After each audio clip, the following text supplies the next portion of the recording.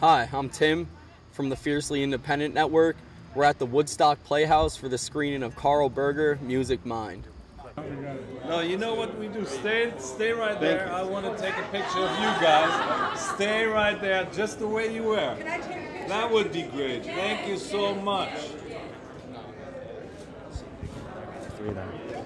I got this great project. We got to do this film on Karl Berger. I said, Karl Berger?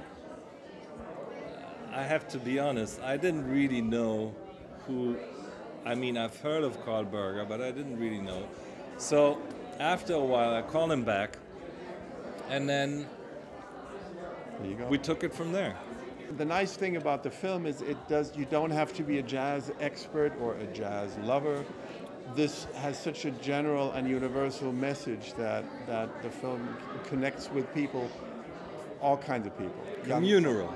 Yes. And you know, the people could relate to that instantly, because when you come to Woodstock, it's such a community place, you know, it's really about people connecting, helping each other, and that's basically what the film is about. This is not a jazz film, it's a music film. So for me, the music tells you the story, and you have to deal with the music.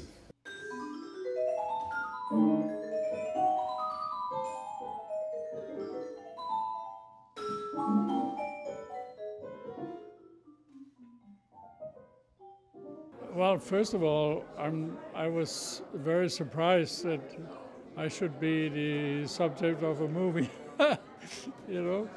But the interesting thing about it is that Axel Kroll, the producer, had sort of this sudden realization that in the 3 months that he was at CMS, something was formed in his mind that led him to his career, through his career, you know. And so what he told me is, I'm simply giving back, you know. So he just produced this movie out of a feeling of being thankful, you know. So and we are thankful that he made the movie, so there's all this positive energy about it, you know. For more from the Fiercely Independent Network and to learn more about the festival, please visit woodstockfilmfestival.com.